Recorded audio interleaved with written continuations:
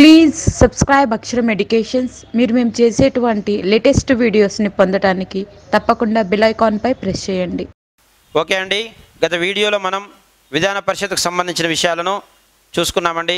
ఈ వీడియోలో స్పీకర్ల గురించి చూద్దామండి. రాష్ట్ర ప్రభుత్వంలో భాగంగా స్పీకర్లకు సంబంధించిన విషయాలను మనం చూద్దామని చెప్పవచ్చండి. ఇక స్పీకర్స్ అనే విషయానికి వస్తే కేంద్ర స్థాయిలోనూ రాష్ట్రాల స్థాయిలోనూ స్పీకర్ల వ్యవస్థను ప్రారంభించిన చట్టం 1919 భారత ప్రభుత్వ చట్టం అని చెప్పి గతంలో చెప్పుకోవడం జరిగింది. 1950వ సంవత్సరం వరకు స్పీకర్లను అధ్యక్షుడు అనే పేరుతో పిలిచేవారు. మరి 1950 తర్వాత ఏమని పిలుస్తున్నామంటే స్పీకర్ అనే పేరుతో పిలుస్తున్నామని చెప్పవచ్చు. మరి స్పీకర్లు అనే వాళ్ళు ఎందుకుంటారండి అంటే విధానసభలోనైనా విధాన పరిషత్తులలోనైనా స్పీకర్లు అనే వాళ్ళు ఎందుకుంటారు అంటే సభలో క్రమశిక్షణాయుత వాతావరణాన్ని నెలకొల్పడానికి ఉంటారు అని చెప్పవచ్చండి. సభలో క్రమశిక్షణాయుత వాతావరణాన్ని నెలకొల్పడానికి, సభ సక్రమంగా జరగడానికి వీళ్ళు స్పీకర్లు ఉంటారండి. సరే, స్పీకర్లలో కూడా కొన్ని రకాలు ఉన్నాయనే విషయాన్ని మనం చూడవచ్చండి. మరి సాధారణంగా చూస్తే స్పీకర్ మరియు డిప్యూటీ స్పీకర్లు ఉంటారు. అదే మాదిరిగా ప్రొటెం స్పీకర్ ఉంటారు. అదే మాదిరిగా ప్యానల్ స్పీకర్స్ ఉంటారు అని చెప్పవచ్చండి. స్పీకర్ను డిప్యూటీ స్పీకర్ను సభ ఏర్పడిన మొదటి రోజుననే ఎన్నుకుంటారు అని చెప్పవచ్చండి.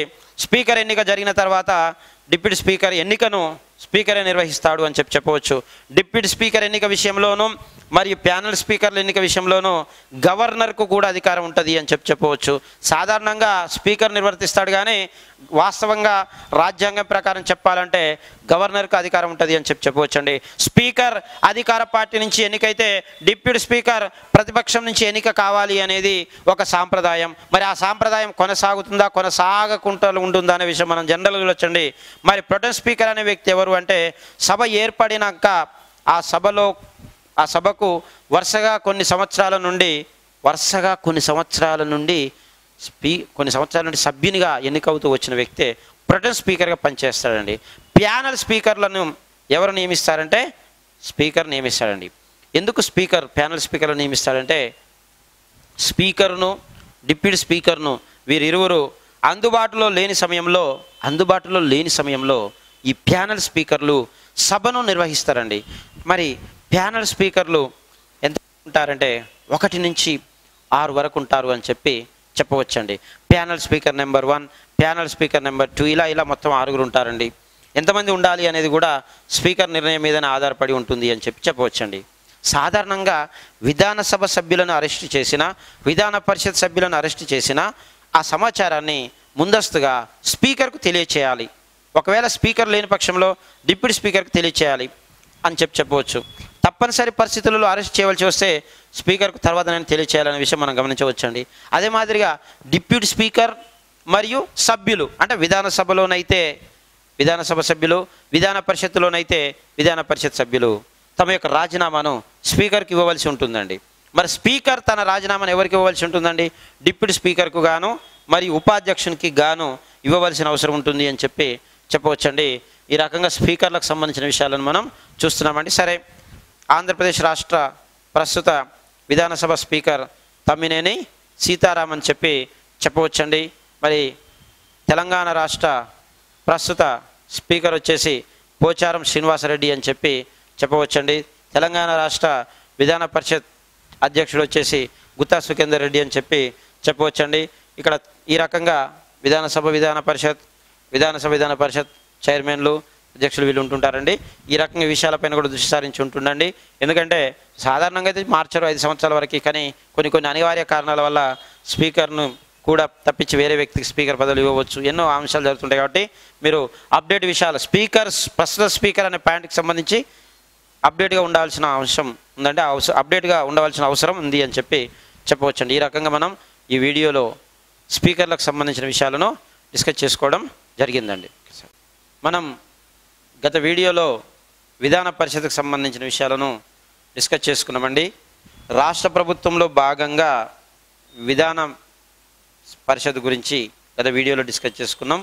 ప్రస్తుతం ఈ వీడియోలో న్యాయశాఖకు సంబంధించిన విషయాలను చూద్దాం. ఏ న్యాయశాఖ?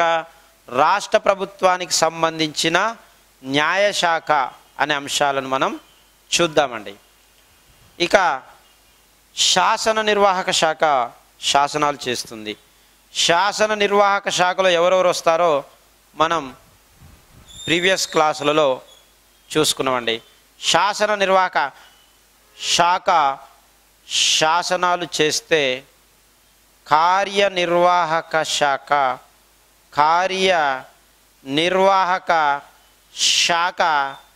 వాటిని అమలు చేస్తుంది.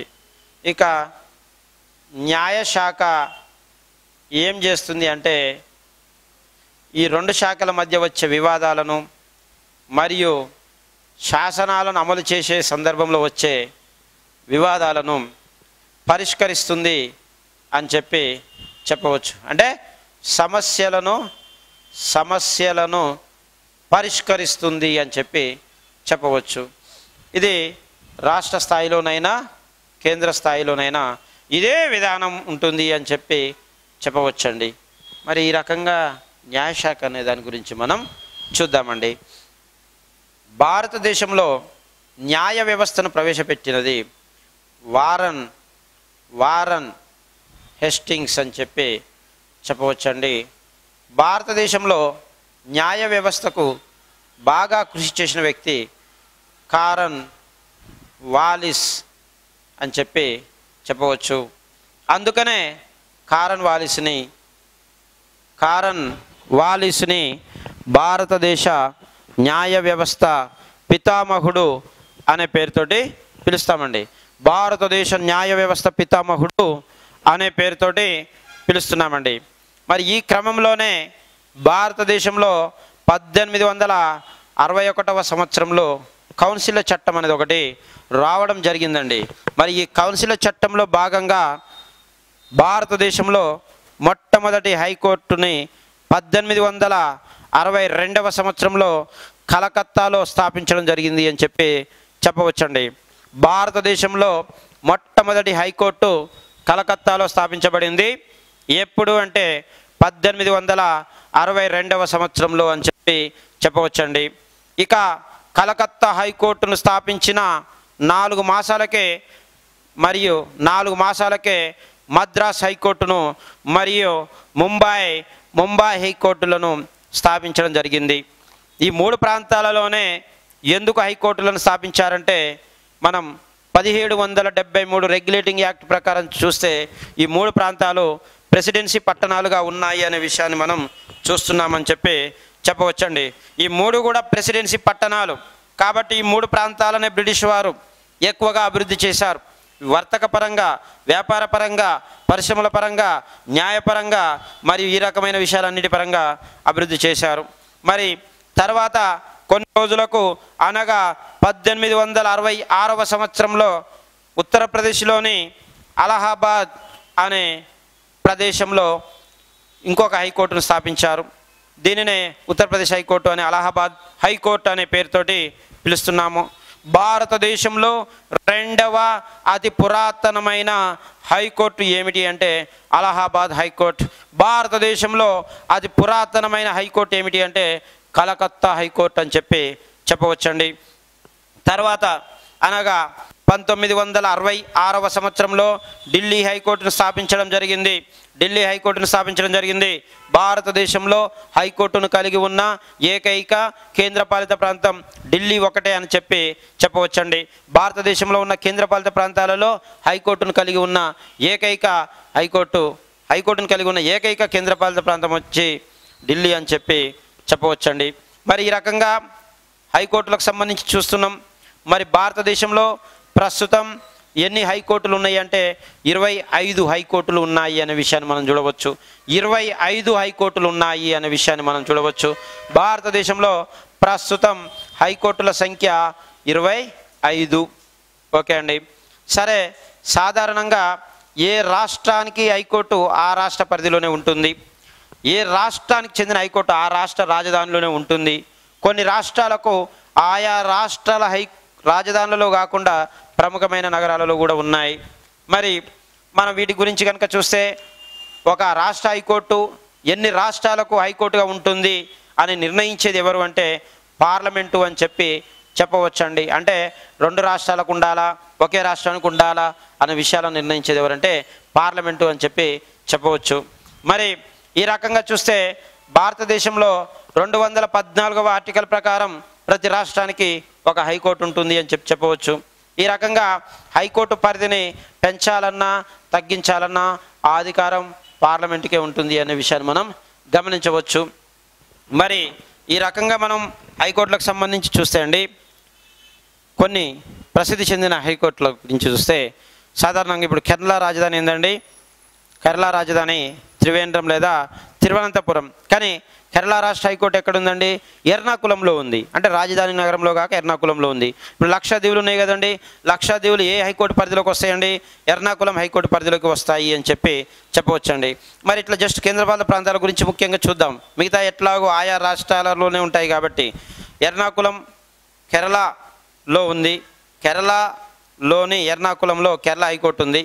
మరి లక్షద్వీపులు అనే కేంద్రపాలిత ప్రాంతం ఏ హైకోర్టు పరిధిలోకి వెళ్తుందండి? ఎర్నాకులం హైకోర్టు పరిధిలోకి, అంటే కేరళ. మరి అదే మాదిరిగా దాద్రా నగర్ హవేలీ, డామన్ డయ్యూ ఈ 2 కూడా కేంద్రపాలిత ప్రాంతాలే కదండి.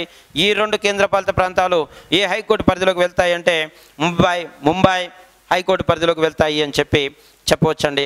అండమాన్ నికోబార్ దీవులు కూడా కేంద్రపాలిత ప్రాంతమే కదండి. మరి అండమాన్ నికోబార్ దీవుల కేంద్రపాలిత ప్రాంతం అనేది ఏ హైకోర్టు పరిధిలోకి వెళ్తుంది అంటే కలకత్తా హైకోర్టు పరిధిలోకి వెళ్తుంది అనే విషయాన్ని మనం చూడవచ్చండి. చండీగఢ్ అనేది కూడా కేంద్రపాలిత ప్రాంతం. కానీ చండీగఢ్ అనేది 2 రాష్ట్రాలకు రాజధాని మరియు కేంద్రపాలిత ప్రాంతం కాబట్టి చండీగఢ్ హైకోర్టు చండీగఢ్లోనే ఉంది, చండీగఢ్ పరిధిలోనే ఉంది అని చెప్పవచ్చు. ఇక మనం పాండిచ్చేరి లేదా పుదుచ్చేరి అనే కేంద్రపాలిత ప్రాంతాన్ని చూస్తే పాండిచ్చేరి ఏ హైకోర్టు పరిధిలో ఉంటుంది అనే విషయాన్ని మనం చూస్తే చెన్నై హైకోర్టు పరిధిలో ఉంటుంది అనే విషయాన్ని మనం చూడవచ్చు. చెన్నై హైకోర్టు పరిధిలో ఉంటుంది అనే విషయాన్ని మనం చూడవచ్చు. ఇక రాజస్థాన్ రాజధాని జైపూర్, కానీ రాజస్థాన్ హైకోర్టు మాత్రం జోధ్పూర్లో ఉంది అనే విషయాన్ని మనం చూడవచ్చండి. రాజస్థాన్ రాజధాని జైపూర్, అయితే రాజస్థాన్ హైకోర్టు జైపూర్లో కాక జోధ్పూర్లో ఉంది అని చెప్పవచ్చండి. ఈ జోధ్పూర్ హైకోర్టుని 1949లో స్థాపించడం జరిగింది. 1949లో స్థాపించడం జరిగింది. మరి భారతదేశంలో అనేక కోర్టులు ఉన్నాయి. అంటే ప్రస్తుతానికి 25 కోర్టులు ఉన్నాయి అంటున్నాం. 25 హైకోర్ట్స్ ఉన్నాయి. ఓకే, మరి ఇలాంటి 25 హైకోర్ట్స్లలో అతి పెద్ద హైకోర్టు వచ్చేసి అలహాబాద్ హైకోర్టు. పెద్ద అంటే అర్థమైందండి, న్యాయమూర్తుల పరంగా అతి పెద్ద హైకోర్టు వచ్చేసి అలహాబాద్ హైకోర్టు. మరి భారతదేశంలో అతి చిన్న హైకోర్టు, ఇది న్యాయమూర్తుల పరంగా అతి చిన్న హైకోర్టు ఏంటిదంటే జమ్మూ కాశ్మీర్ హైకోర్టు అని చెప్పవచ్చండి. జమ్మూ కాశ్మీర్ హైకోర్టు అనే విషయాన్ని మనం గమనించవచ్చు. మరి ఈ రకంగా హైకోర్టులు అనే విషయాలను మనం చూస్తున్నాం. ఈ హైకోర్టు పరిధులు అనేది పార్లమెంటుని బట్టి ఉంటుంది అని చెప్తున్నాం. మరి ఈ రకమైన కాన్సెప్ట్లు మనం చూస్తే అండి, మన ఆంధ్రప్రదేశ్ రాష్ట్రంలో హైకోర్టులు ఏమిటి అనేది కూడా మనం చూడవలసిన అవసరం ఉంది. మరి 2014 వరకు 2 కలిసే ఉన్నాయి కాబట్టి ఆంధ్రప్రదేశ్ హైకోర్టు అనే కాన్సెప్ట్లో చూస్తే ఆంధ్రప్రదేశ్ హైకోర్టు ఏర్పడడానికి ముందు ఆంధ్ర రాష్ట్ర హైకోర్టు ఏర్పడింది అనే విషయాన్ని మనం చూడవచ్చండి. ఆంధ్ర రాష్ట్రం ఎప్పుడు ఏర్పడింది అంటే మనందరికీ ఐడియా ఉంటుందండి. 53వ సంవత్సరం అక్టోబర్ నెల 1వ తారీఖున ఆంధ్రప్రదేశ్ ఏర్పడ్డది. ఇక ఇది ఏర్పడిన కొన్ని రోజులకే అంటే 1954 జూలై నెల 4వ తారీఖున ఆంధ్ర రాష్ట్ర హైకోర్టు అనేది ఏర్పడ్డది. ఈ ఆంధ్ర రాష్ట్ర హైకోర్టు అనేది ఎప్పుడు ఏర్పడ్డది అంటే రాష్ట్రం వచ్చినాక ఇంచుమించు 1 సంవత్సరం తర్వాత అని చెప్పవచ్చు. ఎప్పుడంటే 54 జూలై 4న. ఎక్కడ దీనిని ఏర్పాటు చేశారు అంటే గుంటూరు జిల్లాలో ఏర్పాటు చేశారు అని చెప్పవచ్చు. మరి గుంటూరు జిల్లాలో ఏర్పాటు చేసిన ఆంధ్ర రాష్ట్ర హైకోర్టు మొట్టమొదటి ప్రధాన న్యాయమూర్తి కోక సుబ్బారావు అని చెప్పవచ్చండి. ఇక తర్వాత ఆంధ్ర రాష్ట్రం హైదరాబాద్ ప్రాంతం కలిశాయి. ఎందులో భాగంగా కలిశాయి అంటే పెద్ద మనుషుల ఒప్పందంలో భాగంగా. మరి ఆ పెద్ద మనుషుల ఒప్పందం ఎప్పుడు జరిగిందంటే 1956 ఫిబ్రవరి 20వ తారీఖున 1956 ఫిబ్రవరి 20వ తారీఖున పెద్ద మనుషుల ఒప్పందం అనేది జరిగింది. ఈ ఒప్పందం వల్ల ఆంధ్ర రాష్ట్రం మరియు హైదరాబాద్ సంస్థానం ఈ 2 కలిసి ఆంధ్రప్రదేశ్గా ఏర్పడ్డాయి అనే విషయం మనం గమనిస్తున్నాము. అంటే ఆంధ్రప్రదేశ్ రాష్ట్రం ఎప్పుడు ఏర్పడిందంటే 1956 నవంబర్ నెల 4వ తారీఖున ఆంధ్రప్రదేశ్ రాష్ట్రం ఏర్పడినది అని చెప్పి మనం చూస్తున్నాం. మరి ఆంధ్రప్రదేశ్ ఏర్పడ్డాక ఆంధ్రప్రదేశ్ హైకోర్టు ఎప్పుడు ఏర్పడింది అని చెప్పి చూస్తే ఆంధ్రప్రదేశ్ ఎప్పుడు ఏర్పడ్డదండి? 1956 నవంబర్ 1న ఏర్పడ్డది. మరి ఆంధ్రప్రదేశ్ హైకోర్టు ఎప్పుడు ఏర్పడిందంటే 1956 నవంబర్ నెల 4వ తారీఖున ఏర్పడ్డది అనే విషయాన్ని మనం గమనించవచ్చు. మరి ఆంధ్రప్రదేశ్ హైకోర్టుని ఎక్కడ ఏర్పాటు చేశారంటే హైదరాబాద్లో ఏర్పాటు చేశారు అని చెప్పవచ్చు. మరి ఆంధ్రప్రదేశ్ హైకోర్టుకు మొట్టమొదటి ప్రధాన న్యాయమూర్తిగా ఎవరు పనిచేశారంటే కోక సుబ్బారావు అనే వ్యక్తి ఆంధ్రప్రదేశ్ హైకోర్టుకు మొదటి ప్రధాన న్యాయమూర్తిగా పనిచేశాడనే విషయాన్ని మనం గమనించవచ్చు. తర్వాత కాలంలో దురదృష్టవశాత్తు రాష్ట్రం విడిపోవడం జరిగింది. దానివల్ల లబ్ధి పొందే వాళ్ళు లబ్ధి పొందుతున్నారు, బాధపడే వాళ్ళు బాధపడుతున్నారు. మరి ఏది ఏమైనా మనం చూసినట్లయితే సూర్య ఆంధ్రప్రదేశ్ అనేది ఒకటి ఏర్పడింది. ఎప్పుడు ఏర్పడింది అంటే 2014 జూను నెల 8వ తారీఖున సూర్య ఆంధ్రప్రదేశ్ ఏర్పడింది. మరి ఈ సూర్య ఆంధ్రప్రదేశ్ హైకోర్టుని ఎప్పుడు స్థాపించారంటే 2019 జనవరి నెల 1వ తారీఖున సూర్య ఆంధ్రప్రదేశ్ హైకోర్టుని ఏర్పాటు చేశారు. ఎక్కడ ఏర్పాటు చేశారంటే అమరావతి అనే ప్రాంతంలో ఏర్పాటు చేశారు. అమరావతి అనేది సూర్య ఆంధ్రప్రదేశ్ రాజధాని. సరే, ప్రస్తుతానికి ఆ సూర్య ఆంధ్రప్రదేశ్ రాజధాని అని చెప్పవచ్చు. సరే, తర్వాత సంగతి ఎలా ఉంటుందో చూద్దామండి. మరి అమరావతి అనే పదానికి అర్థం ఏంటిదంటే మరణం లేనిది అని అర్థం. అమరావతికి గల ఇతర పేర్లు ఏం పేర్లు అంటే ధాన్య కటకం, ధరణి కోట, వజ్రాల దిన్నె, దీపాల దిన్నె అని చెప్పవచ్చు. అమరావతికి గల ఇతర పేర్లు ఏం పేర్లు అండి? వజ్రాల దిన్నె, దీపాల దిన్నె, ధరణి కోట, ధాన్య కటకం అని చెప్పవచ్చు. ఈ అమరావతి అనే రాజధాని నగరం, ఈ అమరావతి అనే హైకోర్టు గల నగరం నేషనల్ హైవే నెంబర్ 16 పక్కన గలదు, NH16 పక్కన గలదు. మరి జాతీయ జల రహదారి అయిన 4వ నెంబర్ జాతీయ జల రహదారి పక్కన గలదు అమరావతి. ఆ అమరావతిలో సూర్య ఆంధ్రప్రదేశ్ హైకోర్టును ఏర్పాటు చేశారు. మరి సూర్య ఆంధ్రప్రదేశ్ హైకోర్టును ఎప్పుడు ఏర్పాటు చేశారంటే 2019 జనవరి 1వ తారీఖున ఏర్పాటు చేశారు అని చెప్పవచ్చు. మరి ఏర్పాటు చేసినప్పుడు సూర్య ఆంధ్రప్రదేశ్ హైకోర్టు మొట్టమొదటి ప్రధాన న్యాయమూర్తి ఎవరు అనేది మనం చూసినట్లయితే ప్రవీణ్ కుమార్, జస్టిస్ ప్రవీణ్ కుమార్ అని చెప్పవచ్చండి. ఇక ఇటీవల అనగా 2 రోజుల ముందు ఆంధ్రప్రదేశ్ హైకోర్టు ప్రధాన న్యాయమూర్తిగా వచ్చిన వ్యక్తి ఎవరు అంటే మహేశ్వరి అనే ఒక వ్యక్తి అని చెప్పవచ్చండి. మహేశ్వరి అనే ఒక వ్యక్తి అని చెప్పవచ్చండి. JK మహేశ్వరి, JK జగదీశ్వర్ కుమార్ మహేశ్వరి అనే వ్యక్తి ఆంధ్రప్రదేశ్ రాష్ట్ర హైకోర్టు ప్రధాన న్యాయమూర్తిగా నియామకం కావడం జరిగింది అనే విషయాన్ని మనం చూడవచ్చండి. ఈ రకంగా ఆంధ్ర రాష్ట్ర హైకోర్టు ఏర్పడ్డదేమో 54 జూలై 4. ఎక్కడ ఏర్పడ్డదండి? గుంటూరులో ఏర్పడ్డది. మరి ఆంధ్ర రాష్ట్ర హైకోర్టు ప్రధాన న్యాయమూర్తిగా పనిచేసిన వ్యక్తులండి కోక సుబ్బారావు. ఓకే అండి. ఆంధ్రప్రదేశ్ ఎప్పుడు ఏర్పడ్డదండి? 1956 నవంబర్ 4న ఏర్పడ్డదండి. ఎక్కడ ఏర్పడ్డదండి? హైదరాబాద్లో ఏర్పడ్డదండి. ఆంధ్రప్రదేశ్ హైకోర్టు ఎప్పుడు ఏర్పడిందండి? 1956 నవంబర్ 4న ఏర్పడ్డదండి. మరి ఆంధ్రప్రదేశ్ హైకోర్టు ప్రధాన న్యాయమూర్తిగా పనిచేసిన మొట్టమొదటి వ్యక్తులు అంటే కోక సుబ్బారావు అండి. మరి సూర్య ఆంధ్రప్రదేశ్ ఎప్పుడు ఏర్పడ్డదండి? 2014 జూన్ 8వ తారీఖున ఏర్పడ్డదండి. మరి సూర్య ఆంధ్రప్రదేశ్ హైకోర్టు ఎప్పుడు ఏర్పడిందండి? 2019 జనవరి 1న ఏర్పడిందండి. మరి ఎక్కడ ఏర్పడిందండి? అమరావతిలో ఏర్పడింది అని చెప్పవచ్చండి. మరి సూర్య ఆంధ్రప్రదేశ్ హైకోర్టు మొట్టమొదటి ప్రధాన న్యాయమూర్తి ఎవరండి? ప్రవీణ్ కుమార్ అని చెప్పవచ్చండి. జస్టిస్ ప్రవీణ్ కుమార్ గారు అని చెప్పవచ్చండి. మరి ప్రస్తుత ఆంధ్రప్రదేశ్ హైకోర్టు ప్రధాన న్యాయమూర్తి ఎవరండి? ప్రస్తుత ఆంధ్రప్రదేశ్ హైకోర్టు ప్రధాన న్యాయమూర్తి వచ్చేసి JK జగదీశ్వరి కుమారి మహేశ్వరి అనే వ్యక్తి అని చెప్పవచ్చండి. ఇతను పురుషుడు అండి. మహేశ్వరి అనే పేరు వినిపించగానే మనం సహజంగా స్త్రీ అనే భావిస్తాం, కానీ సార్ పురుషుడు సారు అని చెప్పి చెప్పవచ్చండి, జేకే మహేశ్వరి అని చెప్పి చెప్పవచ్చండి. మరి ఈ రకంగా ఆంధ్రప్రదేశ్ రాష్ట్ర హైకోర్టుకు సంబంధించి భారతదేశంలో ఉన్న హైకోర్టులకు సంబంధించిన విషయాలను మనం చూస్తున్నాం. భారతదేశంలో మొత్తం 25 హైకోర్టులు ఉన్నాయని, భారతదేశంలో అతి పురాతన హైకోర్టు వచ్చేసి కలకత్తా హైకోర్టు అని, భారతదేశంలో అత్యంత ఆధునికమైన హైకోర్టు వచ్చేసి ఆంధ్రప్రదేశ్ హైకోర్టు అని చెప్పి చెప్పవచ్చు. ఈ రకంగా భారతదేశంలో మొత్తం 25 హైకోర్టులు ఉన్నాయి. ఏ ఆర్టికల్ ప్రకారం ఏర్పడుతున్నాయి అంటే 214వ ఆర్టికల్ ప్రకారం ఏర్పడుతున్నాయి అని చెప్పి చెప్పుకోవడం జరిగిందండి. ఓకే అండి. మరి అన్ని రాష్ట్రాల హైకోర్టుల ప్రస్తుత సహజంగా జనరల్గా న్యాయమూర్తులు ఎంతమంది అంటే 1+33 ఉంటారండి. 1+33.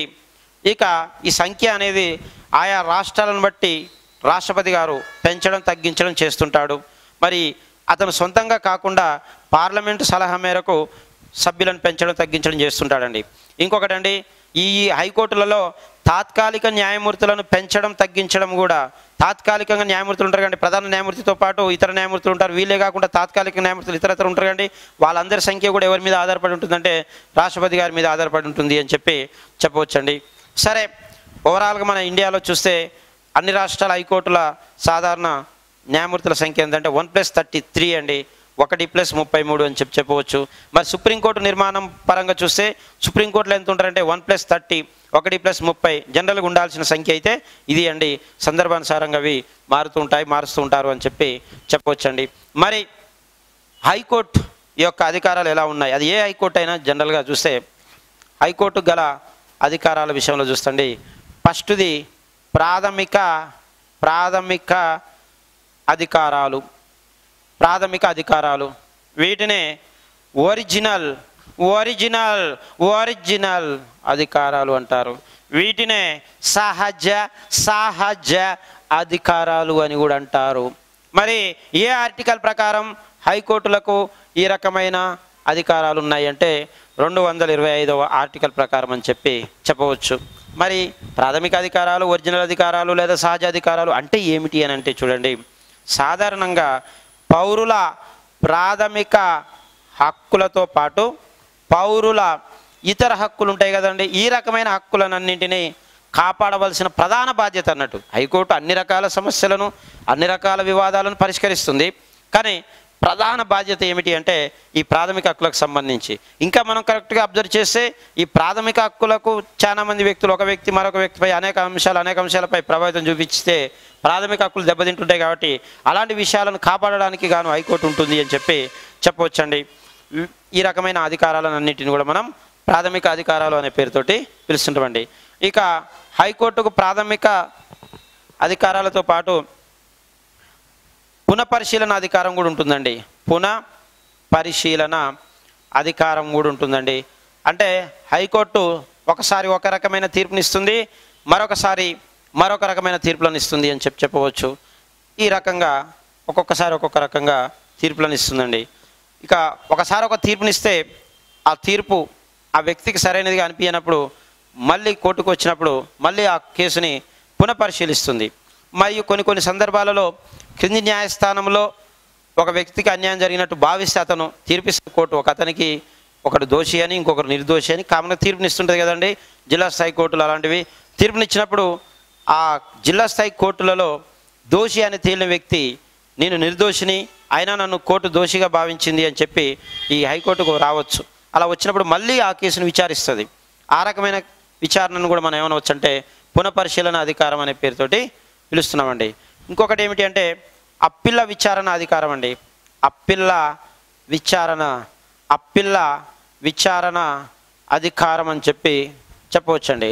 ఈ అప్పిల్ల విచారణకు సంబంధించి కూడా చూస్తే అనేక మంది వ్యక్తులు క్రింది న్యాయస్థానాలలో తమకు న్యాయం జరగలేదు అని భావించి వారు ఈ కోర్టుకి రావడం జరుగుతుంది. ఈ కోర్టుకు అప్పీల్ చేసుకోవడం జరుగుతుంది. ఆ రకంగా ఉండే కేసులను విచారిస్తుంది. అలాంటి కేసులను అప్పిల్ల విచారణ అధికారం అనే పేరుతోటి పిలుస్తున్నామండి. నెక్స్ట్ ఇంకోటి ఏంటంటే చూడండి, రిట్లను జారీ చేసే అధికారం అండి. రిట్లను జారీ చేసే అధికారం అని చెప్పి చెప్పవచ్చండి. హైకోర్టు 226వ ఆర్టికల్ ప్రకారం వివిధ రకాల రిట్లను జారీ చేస్తుందండి. మన రాజ్యాంగంలో 5 రకాల రిట్లు ఉన్నాయని, మన సుప్రీంకోర్టు దగ్గర గురించి కూడా సుప్రీంకోర్టు గురించి చెప్పుకునే సమయంలో కూడా చెప్పుకోవడం జరిగిందండి. 5 రకాల రిట్లు ఉంటాయని. అందులో ఒకటి హెబియస్ కార్పస్ అని, ఇంకొకటి మాండమస్ అని, ఒకటి షెర్షియోరి అని, ఇంకొకటి ప్రొహిబిషన్ అని, మరియు ఇంకొకటి ఏమంటే కోవారెంటో అని ఇలా 5 రకాల రిట్లు ఉంటాయి కదండి. ఈ 5 రకాల రిట్లను జారీ చేసే అధికారం సుప్రీంకోర్టుకు ఉంటుంది, హైకోర్టుకు ఉంటుంది. సుప్రీంకోర్టు ఏమో 32వ ఆర్టికల్ ప్రకారం, హైకోర్టు ఏమో 226వ ఆర్టికల్ ప్రకారం వివిధ రకాల రిట్లను జారీ చేస్తుంది అని చెప్పి మనం చెప్పుకోవడం జరిగింది అని చెప్పవచ్చు. ఈ రకంగా రిట్లను జారీ చేసే అధికారం ఉందండి. అయితే ఇంకొక విషయం ఏమిటి అంటే చూడండి, సుప్రీంకోర్టు కంటే ఎక్కువగా రిట్లను జారీ చేసే పరిధి హైకోర్టుకు ఉంటుందండి. అంటే సుప్రీంకోర్టు కంటే హైకోర్టుకే ఎక్కువ రిట్లను జారీ చేసే అధికారం ఉంటుంది. మరియు అదే మాదిరిగా చూస్తే కేసుల విచారణ పరిధి పరంగా చూసినా సుప్రీంకోర్టు కంటే హైకోర్టు కేసుల విచారణ పరిధి ఎక్కువగా ఉంటుందండి. హైకోర్టు కేసుల విచారణ పరిధి ఎక్కువగా ఉంటుంది అని చెప్పవచ్చండి. సరే, ఏమైనా హైకోర్టు వివిధ రకాల రిట్లను జారీ చేస్తుంది అనే విషయాన్ని మనం గమనించవచ్చు. ఆ రిట్లు ఏమిటి అనే విషయాన్ని మనం ప్రధానంగా ప్రాథమిక హక్కుల దగ్గర చెప్పుకోవడం జరిగింది, సుప్రీంకోర్టు దగ్గర కూడా చెప్పుకోవడం జరిగింది అని చెప్పవచ్చండి. నెక్స్ట్ 5వ అధికారం ఏమిటి అంటే కోర్ట్ ఆఫ్ ది